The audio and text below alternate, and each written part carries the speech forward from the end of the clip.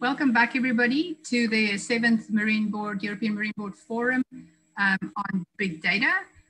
We are now going to our first session, which is going to be on the European Green Deal. If we can have the next slide, please. So just a reminder about the housekeeping rules. Please use chat for any technical support, and please put your questions and answers in the Q&A, which you will find at the bottom of the screen. And please remember to put your name, make sure your name is in there, and please state who the question is for. And then I will hopefully, if we have time, read out the questions to the panelists and speakers. Reminder that this webinar is being recorded and live streamed on YouTube, and we will put the recording on YouTube afterwards. Next slide, please. So our first talk of this session, or our only talk of this session actually, is by Jeroen Steenbeek. Jeroen is the core programmer for the EcoPath Consortium, and he works with the MSP Challenge, where he integrates EcoPath with EcoSim into serious gaming. He's got a background in software engineering and GIS, and he's now involved with ecosystem modeling. So without further ado, I'll let Jeroen take over. So I think you're going to share your screen and share some slides. Perfect. Thank you, Jeroen. We can't hear you.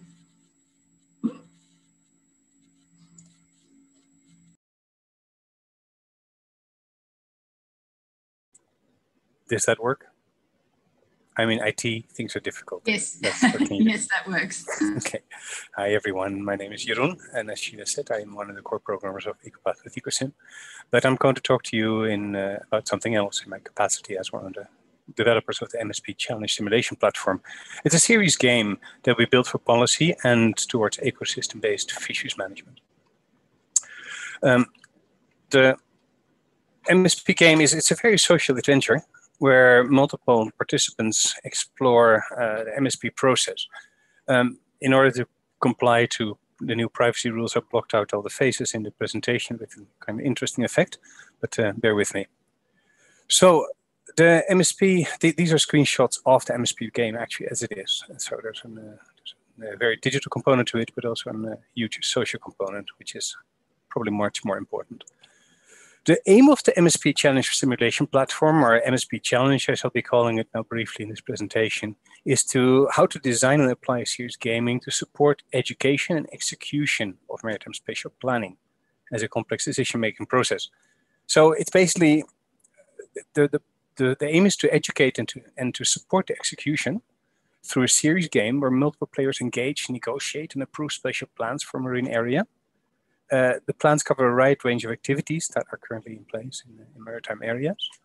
But in the safety of an virtual environment, players can just experiment with different plans without having to implement them in fact. So the game is largely focused on exploration and learning in order to figure out what kind of things, what it entails to plan and how plans can conflict and how plans might affect your ecologies in society. How does it work? Well, the MSP is set up to capture all the existing activities in an area and the ecology in the area of interest. And there are now currently games built for the North Sea, the Firth of Clyde, Baltic, and others. Individual participants take the role of planners into jurisdictions, into some kind of governing body around a given area in teams. So there's multiple teams operating in the same area, and of course that creates nice friction. And they're given, each group is given goals to achieve within the next 30, 40 years. So the planning is from to be defined status quo into the future. Then participants start about modifying existing activities or plan new ones. They do that in a desktop application that is basically something similar to SeaSketcher. So where you just, you have a canvas where you can draw your plans, and then there's several screens where you can refine when your plan comes to activity, what it entails, etc. The cool thing about it is that it's all about conflict resolution. I mean, imagine, for instance, planning a wind farm off of the harbor, or the exits of the harbor of Antwerp, for instance. That wouldn't go well with everybody. So you need to make sure that your plans make sense, that they're allowed, that they're feasible, and that they don't conflict with other activities. planning a mining area in somebody else's shipping line is not a popular thing to do. There's things like some countries may allow to put algal farming within a wind park. Like there's all these kind of factors that people can play with.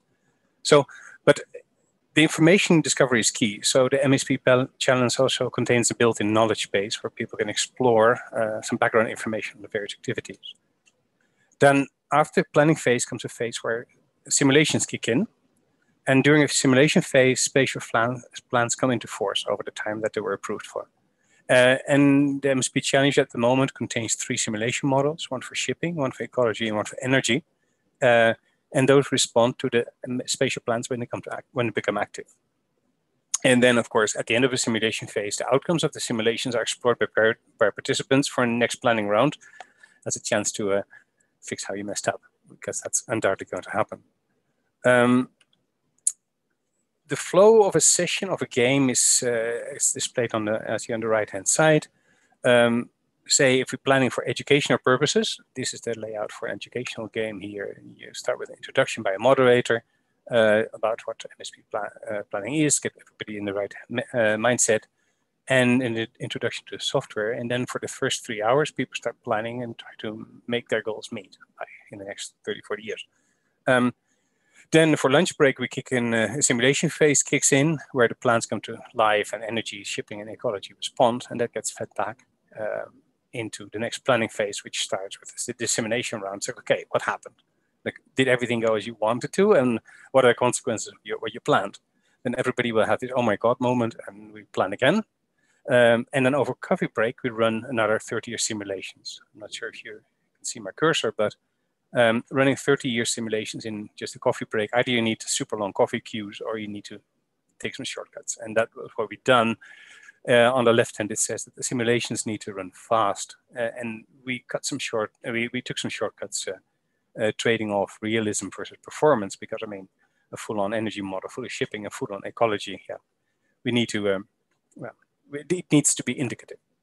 But there's also another version of the MSP that is now starting to emerge, which is really a decision support tool version, where realism is much more key, and those sessions would take a different format. The simulations are much more detailed and can take much longer. So we're already seeing now a deviation in different audiences that we cater to. The audiences are typically stakeholders or planners or people that are just interested in the process, but you could really cater this engine to something that is much more focused on, okay, what will actually happen if I do this? So just to give you an example how we integrated ecology, because this is my pet peeve. All the MSP activities in the area can contribute to one or more environmental pressures. We defined 5. And those are entered by the plans are entered by the MSP player. The planning actions get collected by the server, and those get translated into those pressures that are listed on the left. They generate noise or surface disturbance, bottom disturbance. They generate artificial substrate, maybe for some species it might be very beneficial. And some MSP activities obviously create areas where fishing is going to be blocked, where it won't be possible. So, and then the ecological model underneath, EcoPath with EcoSim, handles the spatial and temporal interplay of food web, fisheries, and environmental change. And as an example here, for instance, this is from a paper that, if you want to read more about this, I invite you to check the paper that came out this year in Ecology and Society. This is a figure from the paper where you see, okay, increase in shipping generated noise and generated surface disturbance, and that had an effect on cetaceans. Different functional groups in the ecosystem respond differently, as they do in reality. And then the effect of the changing environmental conditions due to people's activities cascade through the food web. And that is, just an interesting set of data to consider for players. And that's only ecology. There's also the shipping itself. There's also energy and potentially a whole whack of other factors that you could include. So in order to build MSP Challenge, yeah, I think reading the 5 V's earlier, I think we qualify for big data, but I mean, I would like to avoid buzzwords, just simply explain you what we do. There's a huge amount of data that goes into MSP Challenge in order to parameterize it for an area. We capture human activities, the environment, there's policy, rules, and laws to decide what's possible, what needs to be achieved, what kind of regulations apply for different regions, etc.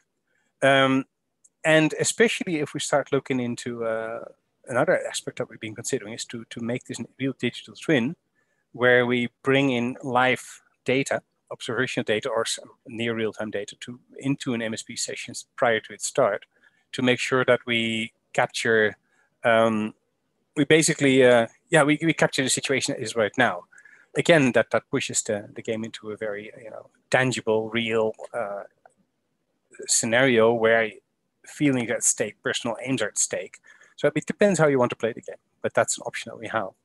And there's also a huge potential for artificial intelligence here, or maybe even smart analysis. For instance, bringing in this data, bringing in automated data to feed a digital twin. That data needs to be brought in and quality checked and checked for realism, etc. And that's where we could play with AI. But there's also, for instance, a huge potential for understanding why players make certain decisions with what kind of data, just to understand the decision process, the mechanistics of the decision process better. So tons of things that we could further play with. Speaking about developments, the platform is heavily under development. We're now bringing in scoping how to bring in marine currents, climate variability. We're going to play with litter and pollution and how you can clean it up. We want to expand the fish use model. We want to bring in better socioeconomics, uncertainty testing, especially for policy advice. That is very necessary because uncertainty is rife. So there are several things we can do. But as always, the whole idea is to, okay, keep focused on what you want to do with this game. Who are you talking to? Stakeholders, people that want to learn about the MSP process itself, don't care about all these side factors. And in that sense, you need to keep your messages clear. And that is a whole challenge by itself, the challenge within the challenge. So yeah, what do you want to do with it? There's building the game. Do you have all the data that you need to build an MSP game? Is some data classified, maybe held in governmental organizations, or maybe in formats you can deal with. So that's the building of the MSP challenge. The scope challenge is that how you want to apply the game, and the usability challenges. Yeah, you don't want to bury users into information, but you want to keep the story clear. So, interesting challenges while building this tool. I invite you to check it out. The MSP challenge is, you can download it and play it by yourself. Go to mspchallenge.info. We currently have 3 games available that you can play with: the North Sea, the Firth of Clyde, and the Baltic, and there's an Adriatic in the development and others in the planning. Soon the development will be to open source, access to all the source code, which is fun. And it will be community driven. So that is a 10-minute version of something I could talk about for hours. I hope this was somewhat useful. I want to thank you for your attention, and if you've got questions, please get involved. Okay, bye. Thank you very much, Jeroen. So wonderful. I see nobody's had any questions, which really surprises me because I have a question, as you will. Oh no, hold on, there's a question. Drat, I can't ask my own question now. Okay, Jeroen, this is from Anne-Catherine de Schouward. Sorry, Anne-Catherine, I cannot pronounce your last name. So bringing in near real-time data also brings in variability, so seasonality, spatial variability in the decision-making process. How does the MSP challenge deal with this, and as a mechanism between the players and stakeholders? Well, right now we don't. We're scoping this. As I said earlier, we're trying to bring in the environmental change, but it should really be feasible. We have several decisions there. I mean, the aim of the MSP game before was to, you don't want to have factors influencing your game that are out of players' control. That was the whole idea, because I mean, you want I do this, so that happens, cause and effect. That is for learning. If you start making the climate vary, then people are like, yeah, I don't do anything, and something goes to hell. What can I, what's my role? So that is a real strong consideration. You need to figure out what you want to do.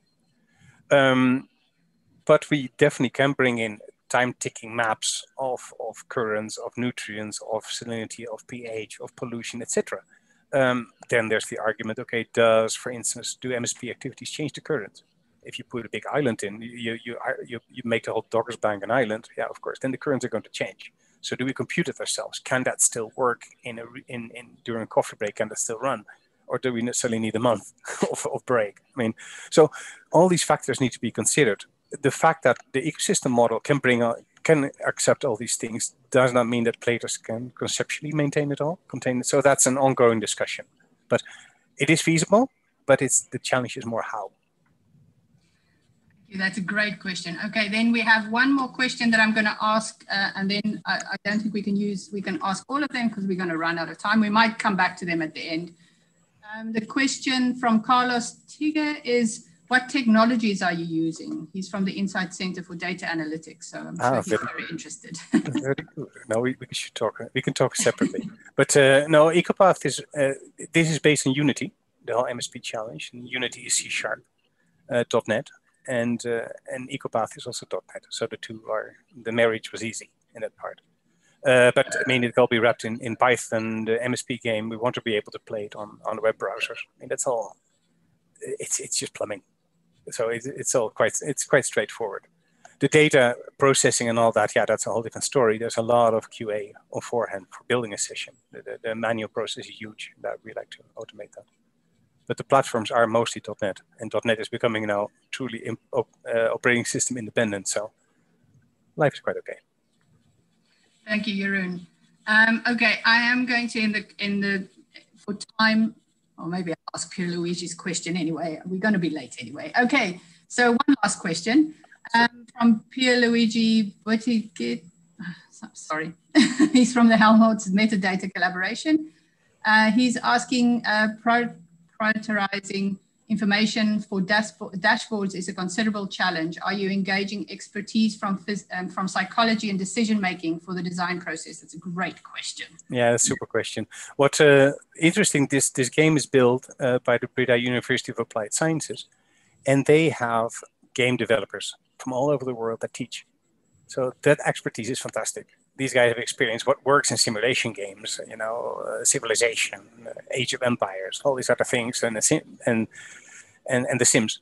So yes, there is definitely a wide involvement of stakeholders, ranging from ecology to economists to technical experts. Like what kind of efficiency does this wind turbine have? All these kind of things. So the amount of information, the amount of expertise we bring in is huge, and there is a lot of prototyping with user interface to see, okay, what works, what doesn't. Like, do we use traffic lights versus time plots versus indicators versus, and different audiences also need different things. So there's also not one user interface. You can turn things on and off basically based on who we're talking to.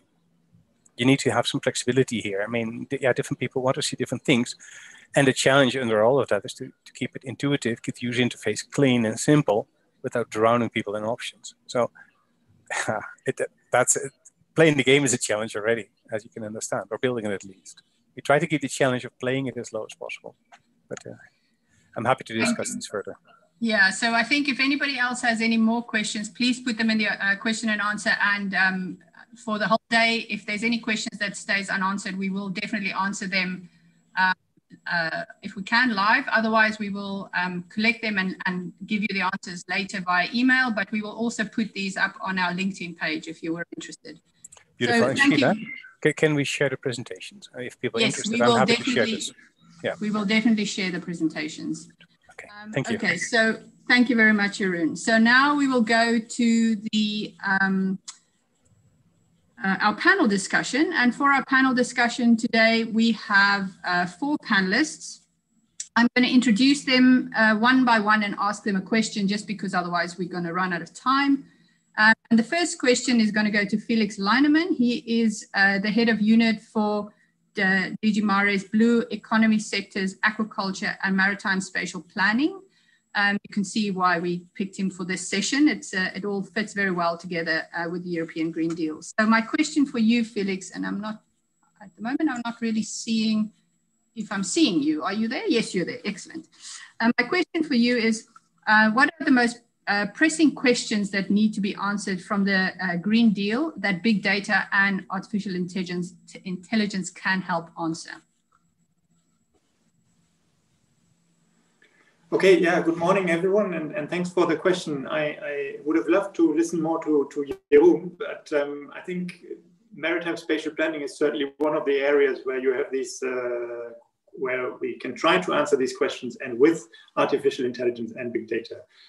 The first I I'm not an expert in all this, but I'm certain that artificial intelligence can contribute. And the Green Deal leaves us with a lot of questions, actually. But I will focus on two.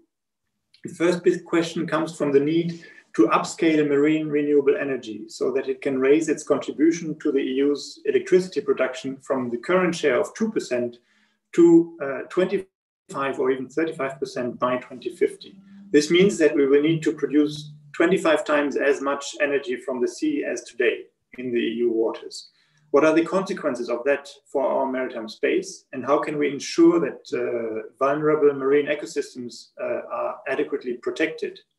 We have the EU's biodiversity strategy that calls for the expansion of the EU's network of protected areas from 11 to 30%, also at sea. And we need a much better understanding of the potential cumulative impacts on the marine environment and the interaction between offshore renewables and other activities at sea, like fisheries, aquaculture, or shipping. The second question that I would put here is the potential of seaweed cultivation, which is a very specific question. Seaweed has many different applications, from food to feed to pharmaceuticals, biostimulants, fertilizers, and it can also provide climate-related and other ecosystem services. We know that if we expand the production of shellfish and seaweed, we can relieve the pressure on increasingly scarce land resources. We know that they feed on the nutrients that harm our marine ecosystems. And we know that the increasing construction of offshore wind farms will offer space for this to happen. But what we don't know exactly, what are the limits, what are the most suitable sites, and what other impact could this have then on ecosystems? So those are two pressing questions that I would see we would need to answer quite soon. Thank you very much, Felix. Okay, the next question is going to go to Antonia Leroy. She is the head of ocean policy at WWF European Policy Office. And she's an expert in ocean governance and has worked for many years with IUU fishing.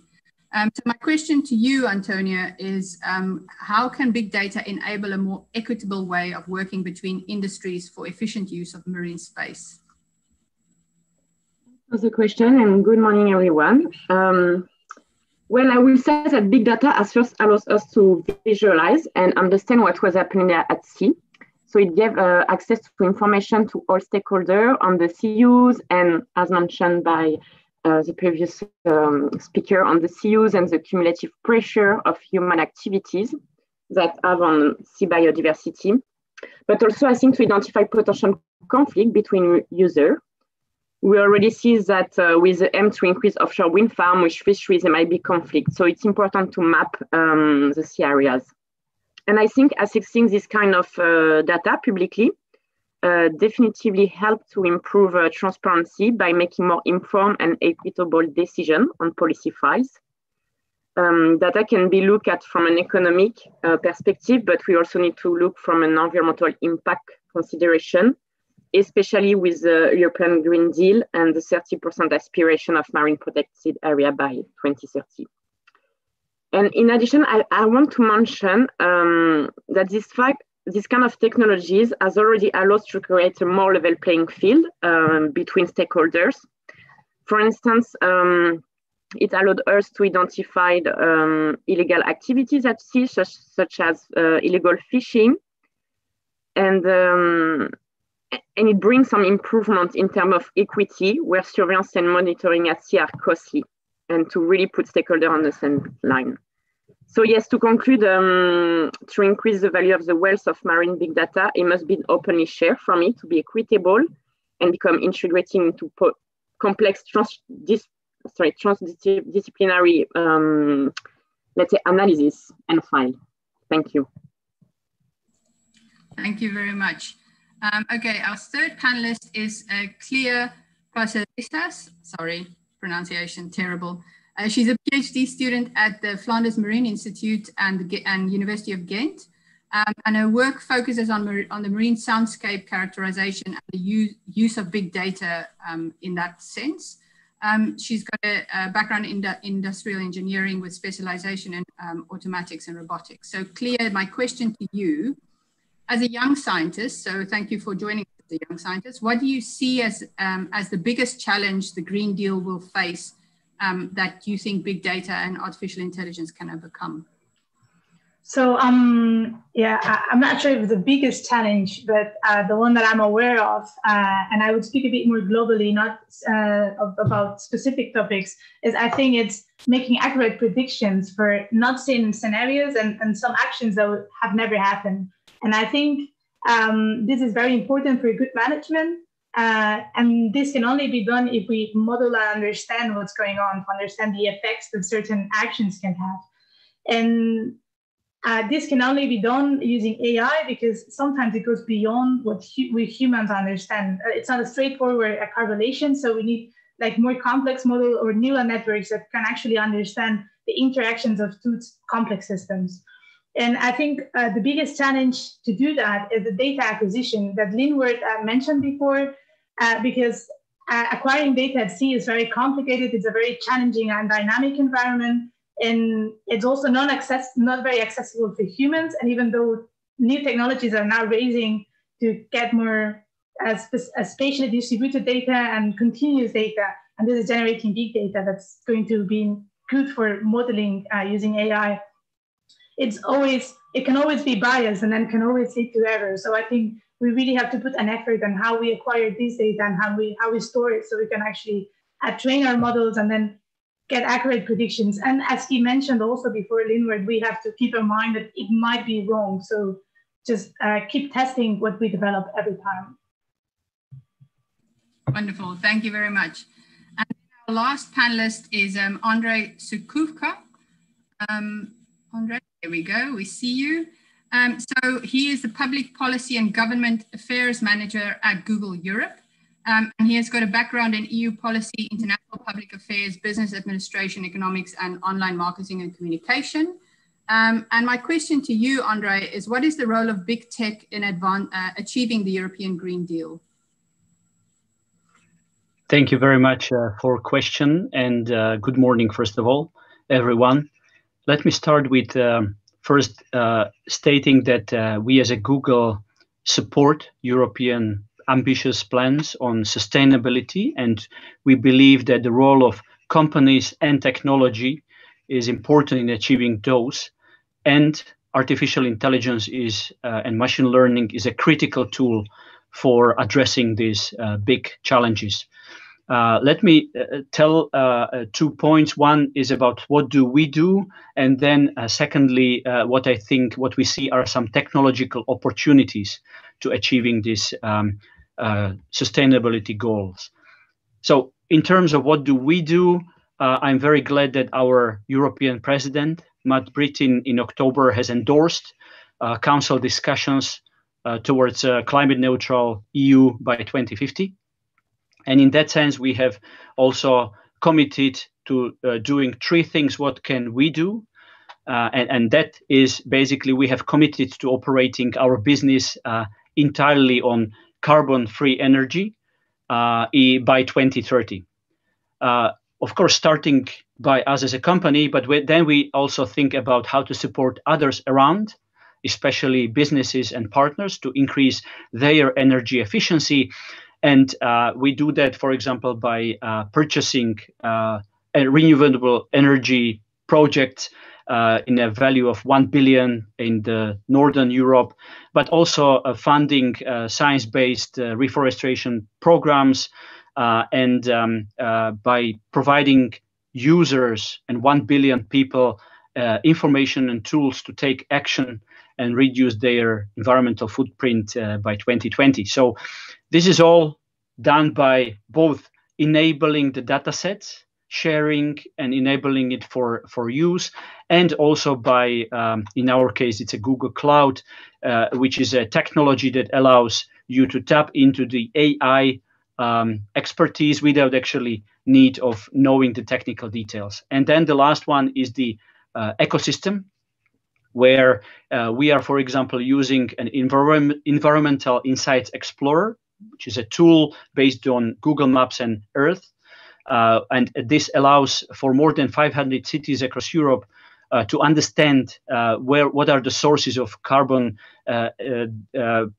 emissions in their city and reduce it and target the areas where they need to. Now, going to the second part, where we think the technology can be further used, the kind of three main areas where we see the application of AI leads to sustainability benefits. The first one is, I think, taking better care of existing resources.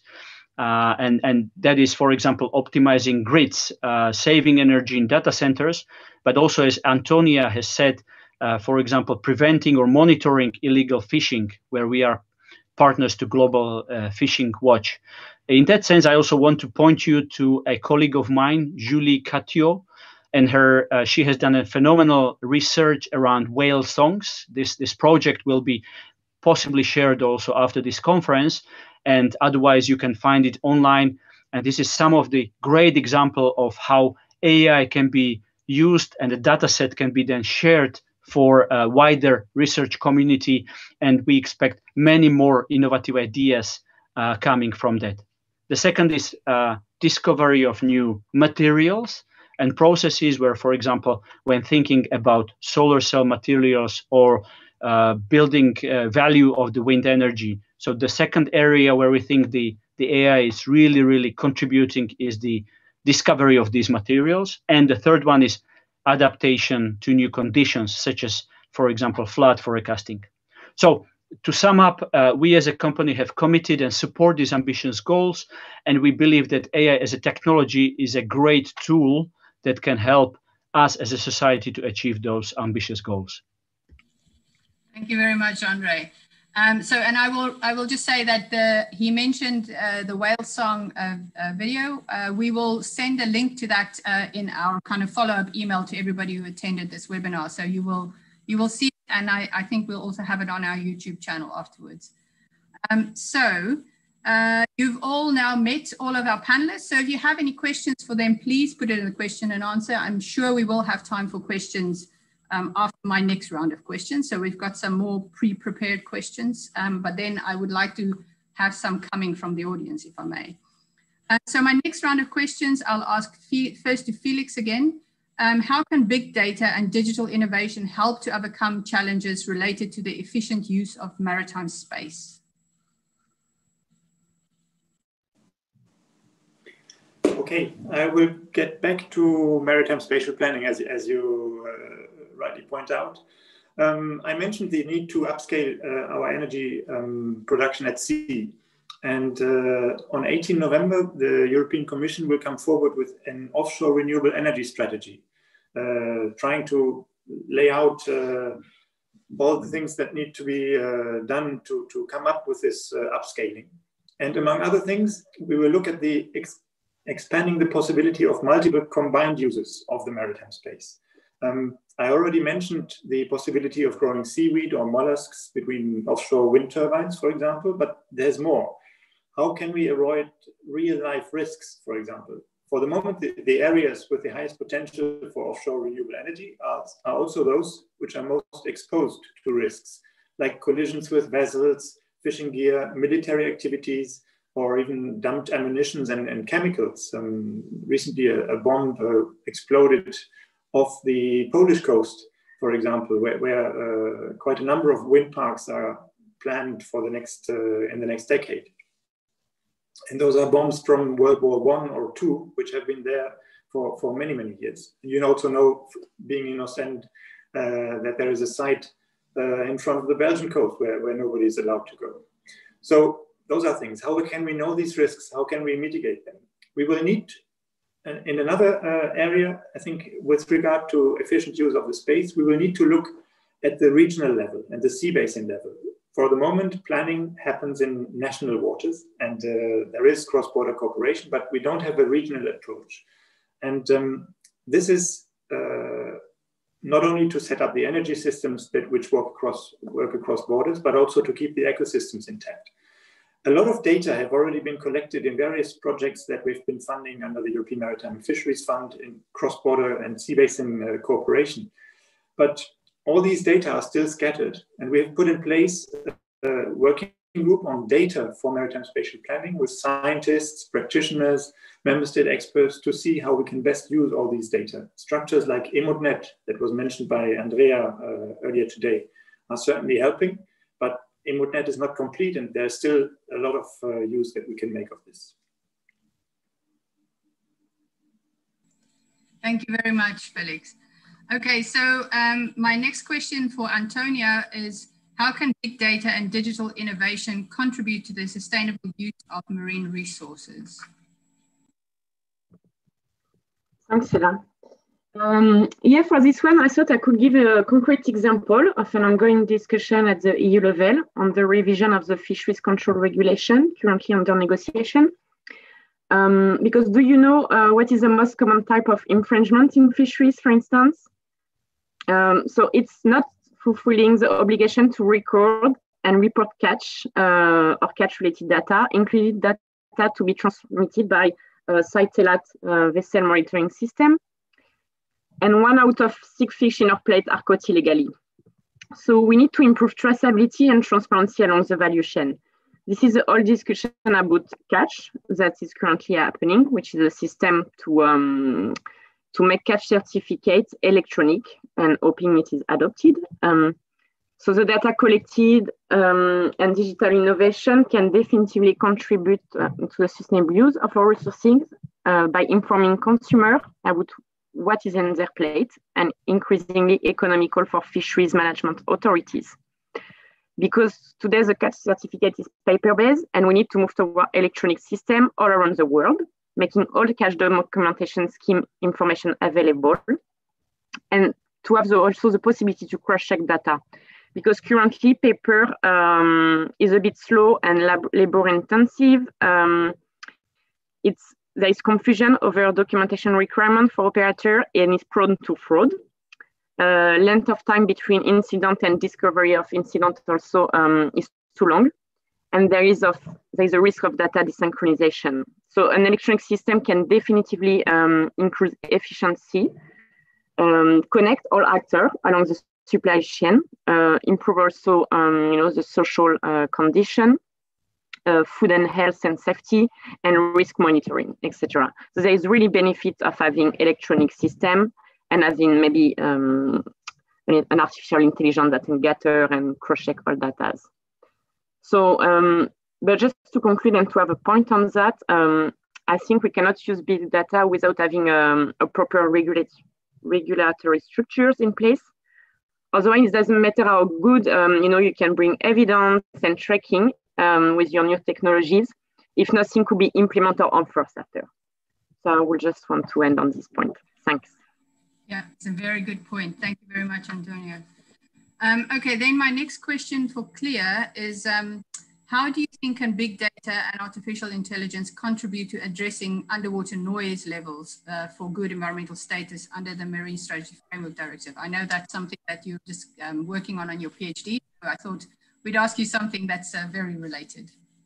Yeah, so for the as the 11th descriptor of good environmental status, there is noise and energy. And to assess the good environmental status levels of noise, it's necessary to understand how noise is affecting the marine life. So we need to first understand which noise is being contributed by anthropogenic noise, which is already an unanswered question. And we then need to understand how this noise is affecting the marine population levels, also individuals. And to do that, it's necessary to link these two things. So anthropogenic activities, which noise they produce, and then we need acoustic models, and then propagate these acoustic models and try to see if we get any response on the marine life.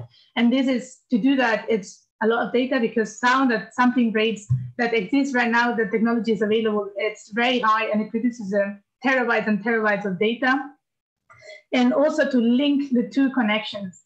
But furthermore, I think sound can also give information not only on these noise levels that are good, that are considered for a good environment status, but can also give information about biodiversity and also give information about what's going on in the marine life. Because in underwater, sound propagates much better than light, because light is strongly absorbed and scattered. And there are even some marine environments where light actually doesn't go through. So animals use mainly sound to get information about their surroundings. And I think we can use this information also that's just there on the environment, we can record it. And then we can also use to assess other interesting things as a good environmental status, we can read biodiversity levels and we can read other information about what's going on the environment only by listening to the sound. Thank you very much. I'm going to use my chair's privilege to add here that actually I know when I was working in Scotland, they were specifically looking at the sound that's produced by underwater turbines, for instance, and whether marine mammals will be able to hear them and avoid them, for instance. And it was really interesting because they were looking at the soundscapes in the places where they were putting these turbines, and it was a super noisy area. And so they were worried that the mammals wouldn't hear the turbines in order to avoid the turbines, which was completely different to the problem we know about sound all the time. So I was just going to add that little bit as the sound thing is not as easy as just we need to be quiet. Okay, then my next question to Ondrej is, what lessons can the marine science community learn from the tech industry? And obviously, because you guys are more advanced in big data and artificial intelligence. So how do you think our scientists can do it better? Well, I would be very respectful here and very humble because my background is primarily policy, and I will try to bridge the both. There are 3 points I thought would be trying to answer your question. The first one is that it's important to be aware that the AI itself as a technology is a tool, and it will not fix or automatically resolve the big, for example, climate change or maritime research questions. Where we see, however, that what we see is that when experts from different fields, including the experts on AI, sit together and collaborate together, they are more likely to succeed or find a breakthrough or find a different way of looking at the same problem. And we have seen that work in some of the kind of long-term ideas, such as fusion energy. But we have also seen some shorter-term mitigations, climate mitigations or adaptations, for example, in the flood forecasting. So I think that the first message is that the lesson learned is that the path forward is to work together, experts from different fields. And in order to do that, for example, we have launched a dedicated grant program for researchers, communities. It's called AI for Social Good. And if we speak about climate change, it's specifically about Google AI Impact Challenge on tackling climate change. So that is one example where we try to encourage researchers and other experts coming together, providing some grants and technical support. The second is the message is that AI has potential to empower government, scientists, and companies and consumers working together on those sustainability goals. And important component of that is sharing the data sets, exchanging the data sets, benefiting from the technology tools that are already available. Again, for example, in our case, it's the cloud AI analytics, and working together towards some common standards that can help with regards to innovation. And here, again, I will come to one point which I raised before, which is governments have an important role here. And through that support of better forecasting, better prediction of outcomes, we believe that that can bring tangible solutions also to the maritime or expert community in general. Also, consumers and citizens being better informed about ways how they can individually stay informed and take a decision that is contributing to a bigger goal is equally important. And that is something which we are thinking a lot, how to develop tools that allow individual users to be better informed and then take those decisions. And my last point here is that governments play a crucial role by also setting the overall regulatory environment and also setting the boundaries and rules for developing AI in a responsible way. I think one of the key objectives for the governments and for these regulatory schemes should be to basically boost public trust in AI, while recognizing there needs to be a balance between the societal benefits and potential harms. We, in this sense, stand for a risk-based approach, which is that the regulation should, of course, aim to find this balance, but should also keep in mind the considerations of opportunity cost of not using AI, for example, for tackling some of our biggest societal challenges, or for the emphasis for need for proportionality, which in the research world could mean that not just being aware of the risks of the harm, but also of the probability of those harms happening. And we are trying to also contribute here. My last point here is that we have a dedicated team of researchers who have put together a responsible AI practices, which is publicly accessible, and where we just share our experience of working and developing the AI tools in a responsible manner, making sure that the privacy, fairness, interpretability, and safety are at the core. And so others can look at it, and research communities can look at it and maybe see what of those case studies and examples can be also applied for their work. Thank you very much. So that's been really interesting. I think there's a few questions that have come in. I know there's still one for Jeroen, but I'm going to take these to the panel first, and then I'm going to ask the question to Jeroen.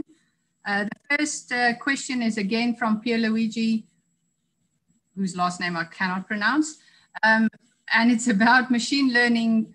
Machine learning-based artificial intelligence can easily be poisoned by bad data. So what strategies are being taken to make sure that the data isn't just big, but informative and trustworthy? And he says this is a major concern for the UN Ocean Decade digital ecosystem engineering work. So it's a good question. I don't know, it's not asked to anybody. I don't know if anybody wants from the panel or this morning's panel, if they're there, want to answer this. I know that that's something that Linwood also highlighted as a problem. If nobody wants to have a go, well, let me put my crazy idea out there first, and then you guys can be serious.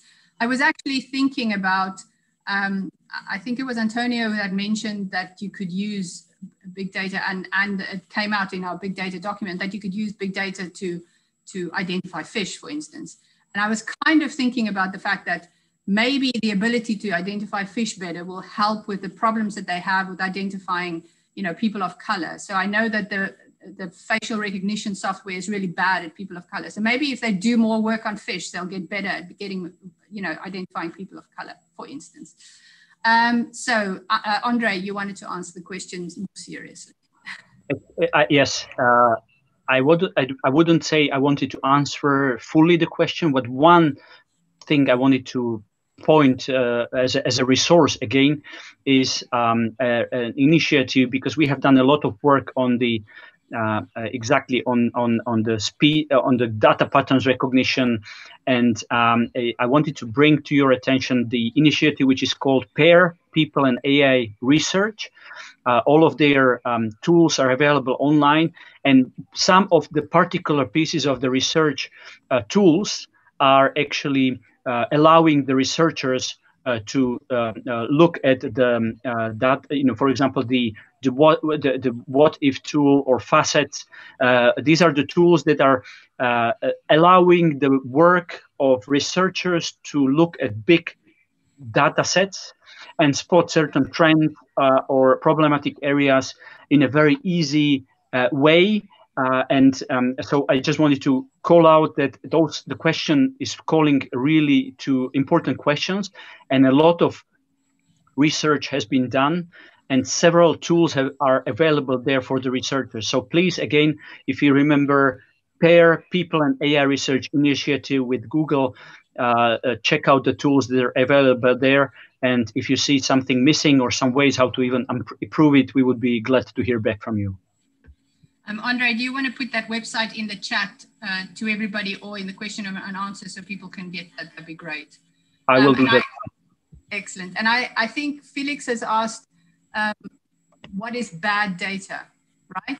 I'm gonna have a go and see if anybody else can agree with that. For me, I think bad data is data that's based on preconceived ideas. So, you know, if you're only training your AI on white faces, then you're going to be very bad at recognizing faces of color. That, I think, is what is meant by bad data. Maybe I'm wrong, and Pierluigi can let us know in the chat if that's wrong. Does anybody else want to have a go at that question? If maybe not, yeah, Antonia, go. Okay. Maybe I don't want to answer the question, but maybe ask another question related to this question, because I'm not EEP specialist, but wondering if this bad data, you know, when there is artificial intelligence, if there can be, I don't know, an algorithm or something that, you know, point out when there is inconsistency in data. So maybe a question for the scientist. Because they could be, of course, but I think it's still better than just paper-based, you know, exchange of information and stuff like that. Yeah, but I think data can be considered that depending on the project or depending on the objective that you're applying it to. So it's maybe bad data for a certain project, like you were mentioning, white faces and colored faces. But if your problem is recognizing white faces, then it's not bad data. If your problem is recognizing human faces, then it's bad data. But just depending on how you tackle your problem, I think it's going to be bad data or good data. Yeah, so maybe the question is bad in that case. Okay, so we'll go to the next question that we have. It's from Anna Akimova, and she asks, are we talking about gaining new data? But to understand climate-related variability, we need to rely. We need to rely on long-term or historical data, which are often even not digitized. Can we use new technologies like AI to process their data, and are there such initiatives? I see Ondrej is shaking his head, so maybe he wants to say something about this. Absolutely, yes. There are technological solutions. We have, for example, done a project around scanning books, and I think that especially the visuals, text recognition capabilities of technology are very advanced and can be deployed. I would only point out that with regard to this data, large data sets, the technological tools always have to be deployed while respecting certain regulatory frameworks, and I think that remains to be kind of defined and clarified. So I think that there are technological solutions, but how to use them so that the privacy is respected, so that the kind of it calls also for regulatory frameworks to specify very clearly how research community can use those data sets. I think that was kind of our experience. Once there is a clarity, I think that technologically there are great tools available. Thank you, Ondrej. And I think Clea also wanted to answer that question. If you want to have a go, Clea. Yeah, no, I was just going to mention an example, because I know at UCAM that I work, there is a specific working group on that, but it's text to knowledge group. And it's mainly based on exploring old papers, trying to get the biological data out of it. So it gives very interesting information. Thank you. And I think Pierluigi came back with a rebuttal on the response from Antonio in the chat, and he says there can be algorithms to identify data, but we need a large collection of consistent, comparable, and interoperable baseline good data for a given application with defined outcomes. So that would be a good priority area to direct funding and attention, he says. Okay, then we have another question from Ondrej. When does your analysis become big data analysis? Are we already there without being aware? Using products of data initiatives such as EMARNet, Copernicus, EU Data Portal, and Inspire.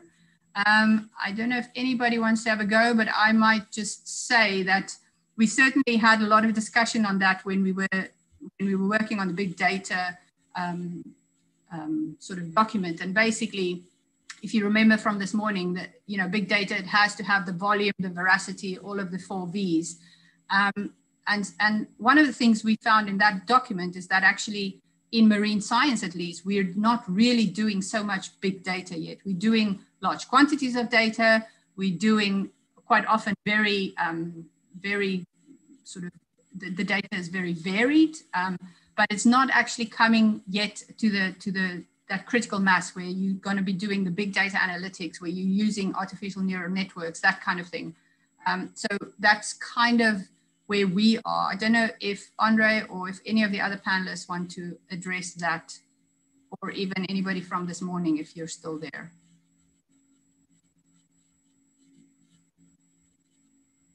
No? Ondrej? I would again point to the resource I have shared in the chat with everyone. I think please have a look, and I think many of the tools and resources there are trying to address exactly the points that you are raising in your question. Thank you. And then I'm going to go back to the question that Anna had for Jeroen. Jeroen, are you there? I can't see you and I can't hear you. Yes, I am. Yes. So the question for you from Anna Akimova was, thank you for the nice talk. Can you imagine a feedback from the model to the data collection strategy, like identifying critical data gaps, resolution issues? And do you have an example? Yeah, I placed an answer in the chat. I think this is, if I understand the question correctly, I think that data gaps are mostly identified in collecting the data to build MSP games. That's where you have this problem. I mean, and then data scoping together with feature scoping is, of course, necessary every time you start a new MSP game. We have strategies for making sure that we have the data to build the features that we request. But once the game is in progress, when the game is finished, and that finishing game takes about a year, then the only data gaps are basically the user's knowledge. I hope that answers it. Yeah. I will say that at least from a modeling perspective, because that's my background, for sure, modeling is often used to show where the biggest data gaps are in general. So yeah, maybe you could even just use the ecosystem models in general to look at where the data gaps are, where, if you have good data in one place, you will be able to constrain something better than if you didn't have any data, or if you just had data once every 5 years instead of once a month. Those kind of things is you can test that in a scenario testing way with models. But I do think that data availability is one of the big bottlenecks to basically any scientific effort. I mean, is the data there in a format that you use? Is it aggregated to the way that you need it, or too aggregated for it to be useful? Is it public domain? Is it not hidden by some governmental body? It's just that's for any interdisciplinary effort. It's just maddening sometimes. Jeroen, we don't hear you very well. Maybe you can move your thingy. Yeah.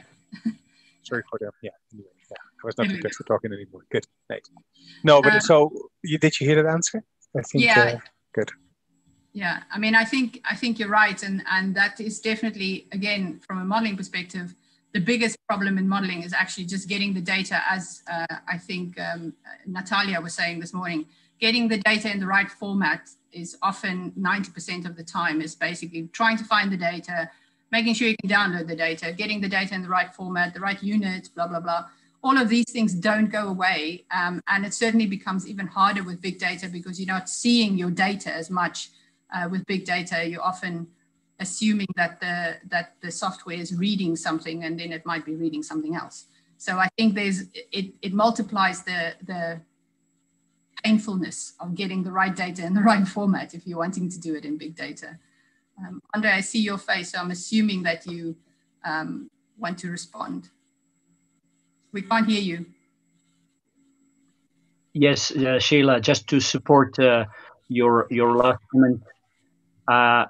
Indeed, I think we are moving, and the research community is demonstrating that we are moving from this notion that it's about the quantity of the data that you need in order to do groundbreaking research, because it's exactly a lot of effort is needed to clean, structure the data properly. And rather the AI, we see the technology enabling, for example, ways how to predict or how to use a smaller data sets to then predict or scale potential impact, assess or predict their or spot patterns.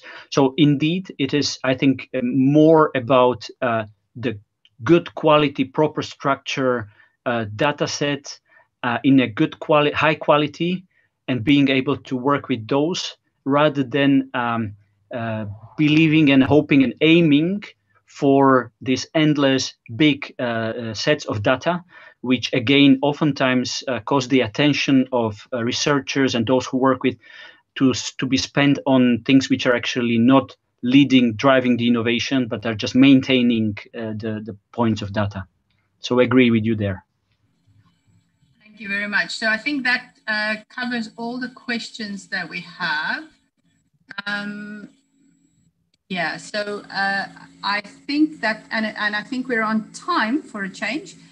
So I think if anybody wants to have a last word from the panel, you can. Anybody? Otherwise, I would just say thank you. Felix, did you want to say something? No? No? Okay. So anybody? Clea, Antonia, anything? No? Ondrej? No. All right. So thank you very much. It's been a really great discussion. It's always good to get into the nitty-gritty and talk about data. And I will just say thank you again. And we will, if I'm not mistaken, we'll go to the next slide now, which will tell you that we will have a lunch break. And you can all go and have your own lunch. Sadly, you won't be having the wonderful lunch we were planning to have at Blue Point. And we will be playing some videos from the working group on big data and marine science. We had a webinar on that earlier this year, and we had some videos that was made on the specific chapters. So if you want to have dinner and a movie or lunch and a movie, you can watch these videos now. They'll be, I think, for about 40 minutes or so. And then if we can, at about 20 to 2, if the people for the afternoon session can be there, just so that we can check that we can hear and see you before this, and the next session starts at 2 o'clock Brussels time. So thank you very much. Have a wonderful lunch and enjoy the videos. I found them very informative. Thank you very much.